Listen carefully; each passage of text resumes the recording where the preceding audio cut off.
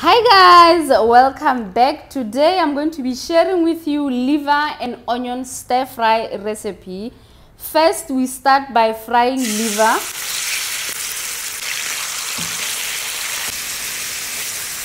Add garlic. For seasonings I'm going to be using cumin, mchuzi masala, chili flakes and salt. Go ahead and add onions, lower the heat and fry for 3 minutes.